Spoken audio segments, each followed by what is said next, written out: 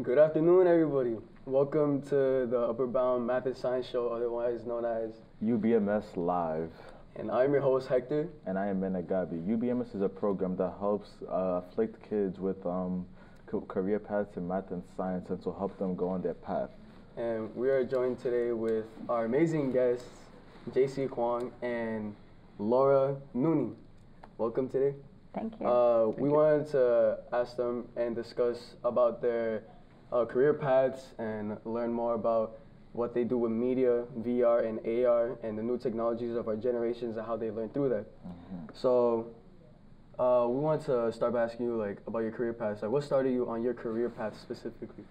Well, my very first work in digital was actually writing quiz questions for a kids' literacy game called Chicken Stacker. Yeah. So that was my humble beginnings.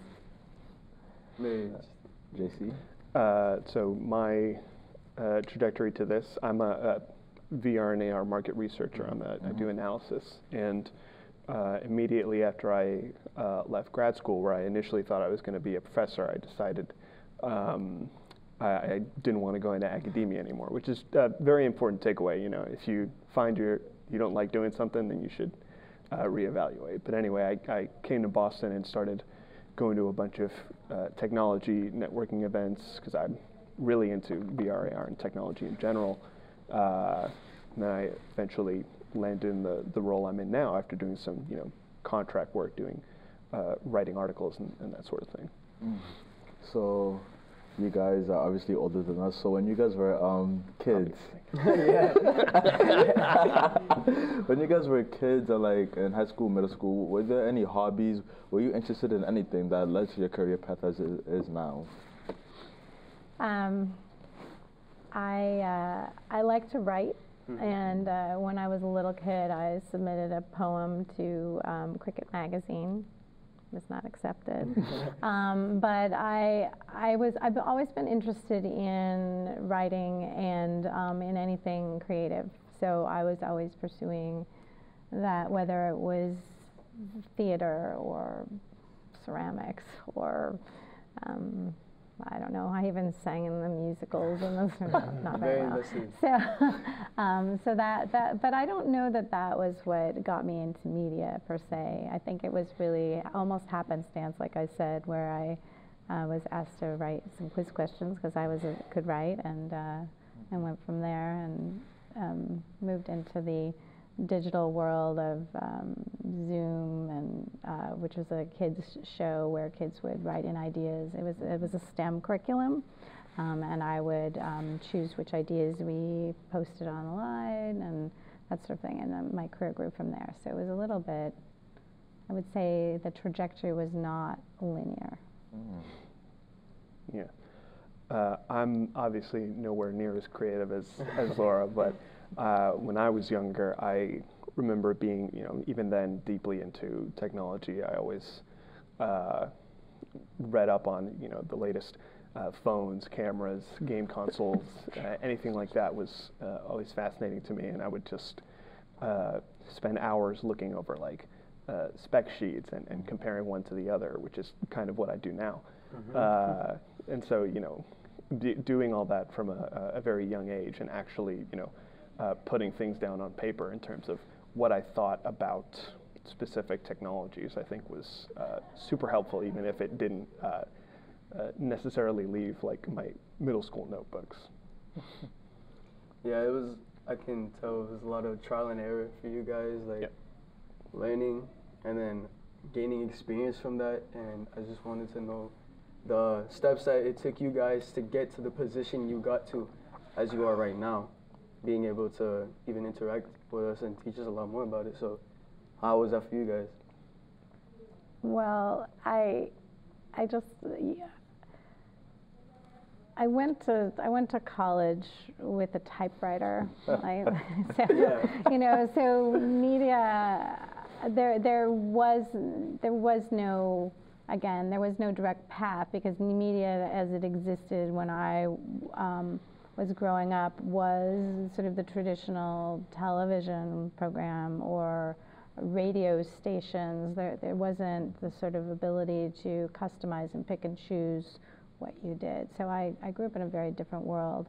And my path really, like I said before, is I sort of wrote these quiz questions. And then I moved into producing kids' games, educational games based on the curricula from the television shows at WGBH, and learned about how to engage kids in a learning experience while, you know, engaging them also in sort of a more emotional way.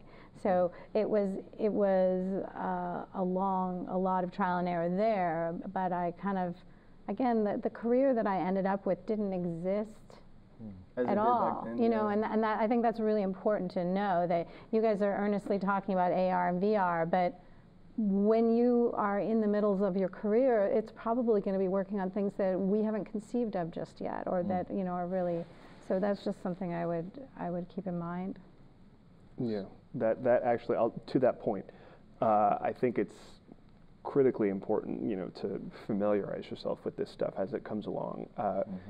You know, to usually to be an analyst and to work at like a big market research firm, you usually have to be a bit older, a bit more seasoned, and usually you come from a position, a job that is in the field that you're analyzing. The reason I got to be where I am is because, you know, very early on when I was in school, I took advantage of the resources that they had around. You know, when I went to grad school, there was VR classes and a VR lab, and it was a lot less sophisticated than where we are now, because it was obviously just getting started. But even then, you know, I got tons of experience with, for example, shooting 360 cameras and using drones for photogrammetry. And you have access to this when you were in college? Yeah, yeah. And, you know, basically that experience gave me a lot of knowledge that, you know, people didn't really have at that time, because not everybody was messing around with this stuff. That's true. So, how did VR connect with your passion? Because in this world, there's a lot of things connect. They don't have to be like the same, but they connect in one way or another. How did VR like connect with your passion and what you guys like to do? Especially with media. Yeah, so my passion is education, and that was from my years of experience creating these learning, you know, interactions and learning games, and what I saw in VR, and when I was on the board at Brookline Interactive Group, and the executive director and I were kind of looking at where we needed to take the organization, and what made the most sense. We've generally, community media centers like this one have been very much about traditional forms of media making, but we both felt like, you know, if our mission is to support all kinds of media making, let's look and see what we think is possible. So for me, when I went to a bunch of conferences several years ago to kind of look at what I saw there, and I felt like there is great potential with VR in particular, but also with AR in education, and that's my particular passion and interest, where just like almost like we talked about a 3D printer, a VR allows for you to, the 3D printer allows you to touch and physically handle things that you may not be able to in real life. So you could create a nucleus of a cell, or you could create, you know, whatever different objects that you wouldn't be able to touch in real life. VR, you can put people in environments that are too far away, too cold, not safe, too hot, too big, too small to be in. And being in that environment, I think, creates real engagement with the subject matter, because I think there's something about the sensation of being somewhere and that ability to feel really engaged with the subject that sort of allows you to take in more learning. That's my belief. Absolutely, and that idea of using VR and AR to create these really visceral, really kinesthetically engaging experiences, right? is not limited to just education. Like it goes far beyond into business applications, which is more where I work. Companies come to us when they want to know about how VR can help them enhance their training processes, right? And it's been pretty successful at that so far. Lots of major companies are starting to see the value of creating VR and AR experiences that can, for example, take somebody directly to an assembly line, or show somebody exactly how, for example, a piece of new medical equipment would look inside a hospital without, physically being there or moving any equipment. I think, for my part, VR and AR obviously is a huge part of what I do, but it's also really interesting to see how people are starting to think about this technology as a new way basically to do computing. Like the regular stuff we do on phones or on computers today, we could eventually do in VR and AR. And it's very amazing to see how, as we know you guys are much older, the technology that was introduced to you guys was something you guys had to learn through.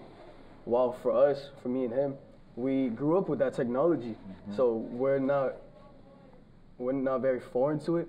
However, like you said, you went to college with a typewriter. However, you very interested in technology, but I don't believe until you hit college that you were exposed to stuff like that.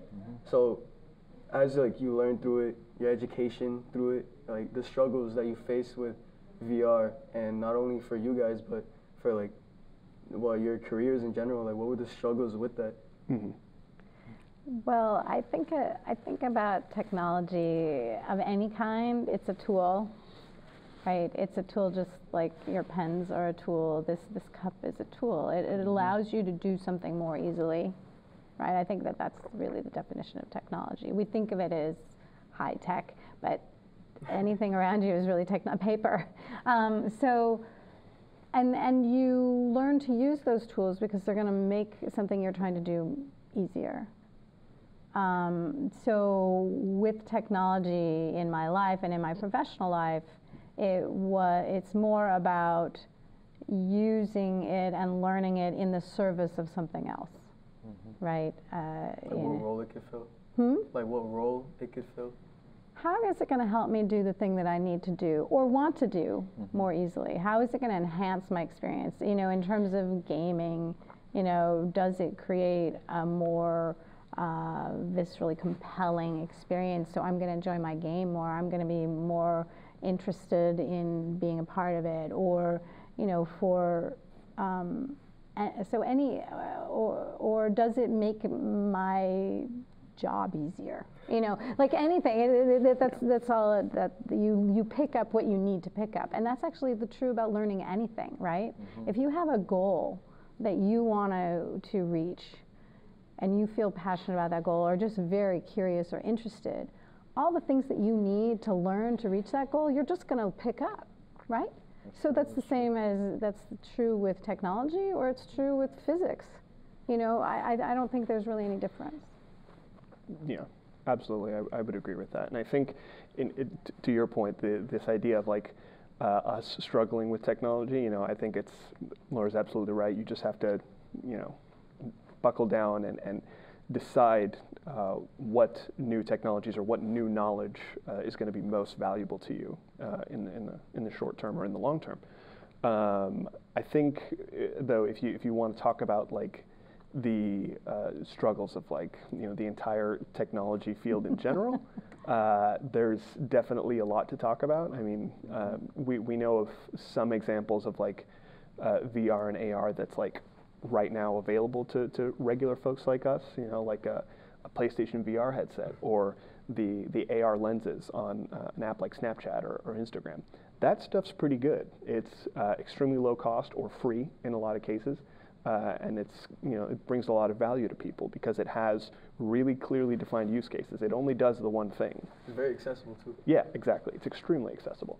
But there's still, I think, a lot of room for the industry to grow and improve. For example, I think one of the goals that the industry is trying to get to, and you'll hear more about this, the more you learn about this industry, is that we're trying to get to things like AR glasses. Like eventually your glasses are going to show you like the weather or your co-host's Facebook profile. That's old people. Yeah. Oh, sorry. He doesn't Sorry. have a Facebook profile. TikTok, my bad. TikTok.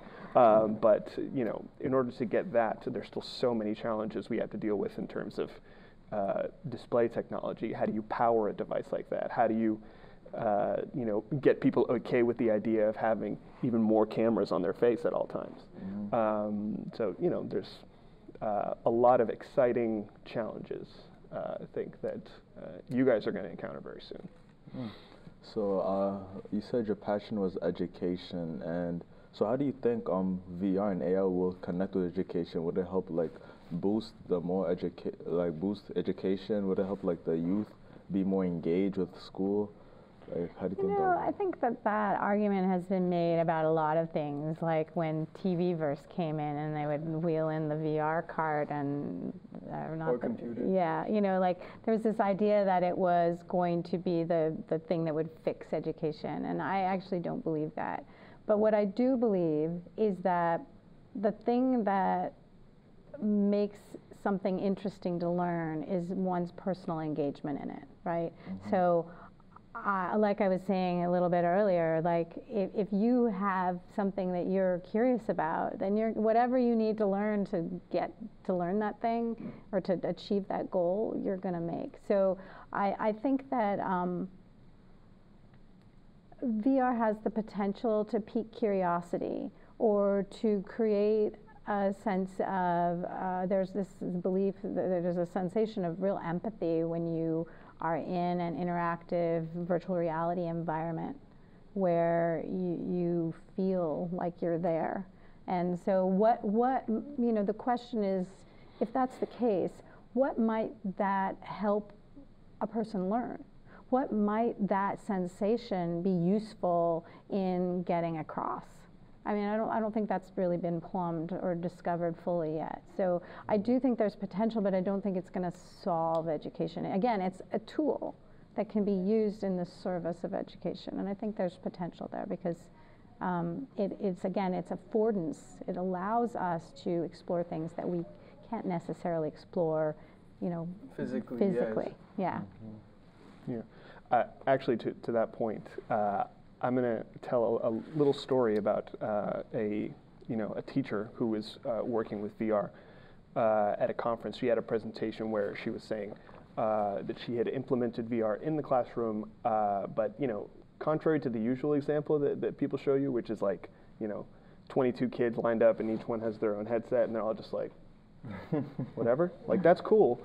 And that's certainly one way to do VR. That's the way you want to go. But her approach was very different. She had one headset in an experience where they were exploring a molecule or something like that. And she put one of the kids in the headset, went through the experience. The kid came out of the experience and immediately started recounting the entire experience to his or her classmates. So, you know, saying like in perfect detail, like, oh, so I touched the hydrogen atom and then it did this and then it did that.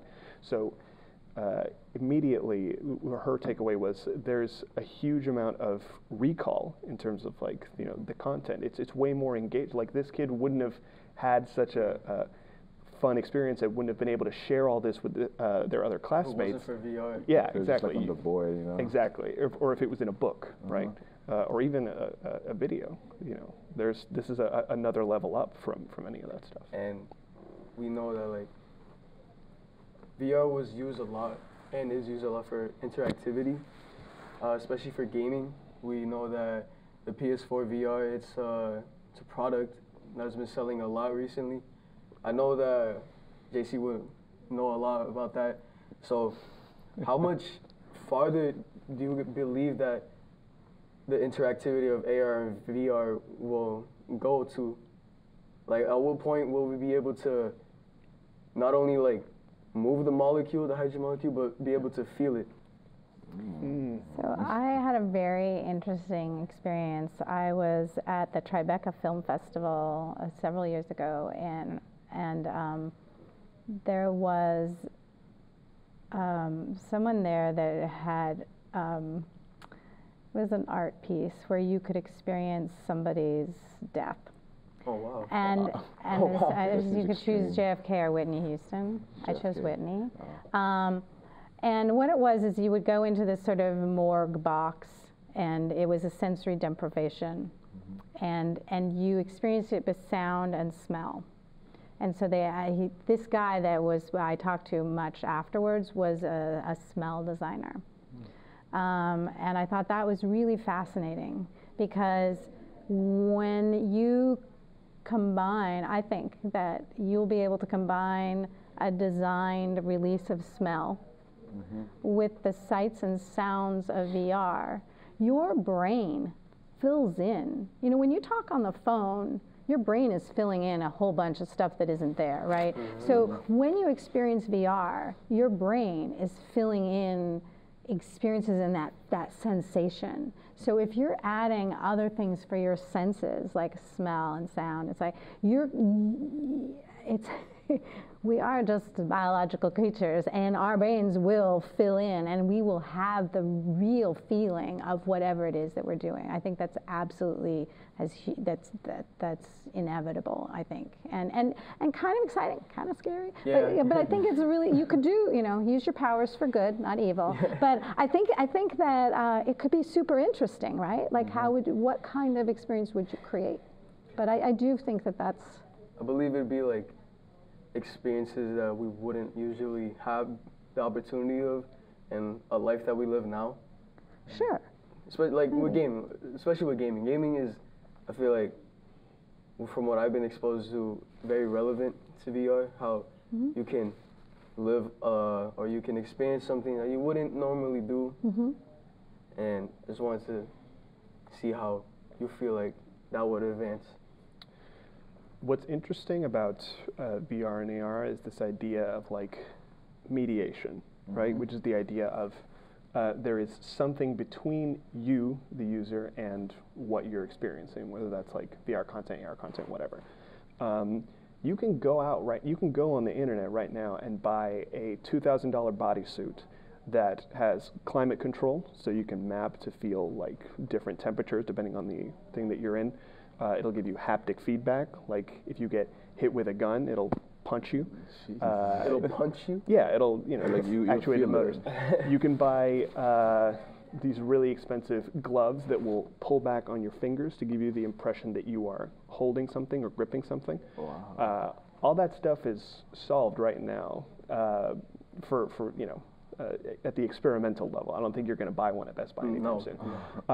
But even more than that, mediation in VR and AR allows you to do things that, we've talked about experiences that very few people get to have. There's also experiences that nobody gets to have, things completely outside of reality. So there's this one company that's making an AR headset right now, and one of the things they've released as a demo is a virtual human. So you guys know that you can tell your phone like, "Hey Siri," and talk to it, and it has a Google. We know that like that was someone else who recorded it. Right, but it can kind of talk to you, and not all the stuff is recorded. The voice is synthetic. Things are generated by AI. This human can also talk to you, and because you're wearing something on your head, it can also look at you. The headset has eye tracking, so it can literally meet your gaze, and you can tell it to That's do like things. uncanny valley. Yeah, it's kind of uncanny, but it's, this is a human that doesn't exist and has never existed, but it's something that can like sort of be realistic. So there's a lot there to think about. That's true, especially like for VR. Like I feel like it can like help people, like for example, like who can't travel. Like they can like put on a VR set and like go to Puerto Rico, go to like Honduras, like go to like their homeland and like see what it's like, and like there's a lot of things. So I feel like that would get more people interested in VR and like AR. So like what advice would you offer for people who want to like go into that field? Well, I went to school with none of this technology. I know you guys did that. So funny. But I really think that the careers that you're likely to have don't exist right now. And so I think that the things that are most important to learn are learning how to learn, right? And pursuing curiosity and creative problem solving. I think one of the most important things is communication, and that means your English classes. Because you have to be able to write about your ideas. You have to be able to write about your innovations and your discoveries. Because if you can't communicate clearly about them, no one's going to know about them, and there won't be the interest. So that the ability to communicate with other people is, I think, one of the most important skills that you can focus on learning. Because eventually, I don't know you'll be able to keep up with technology, but you will be able to learn those things as they come up.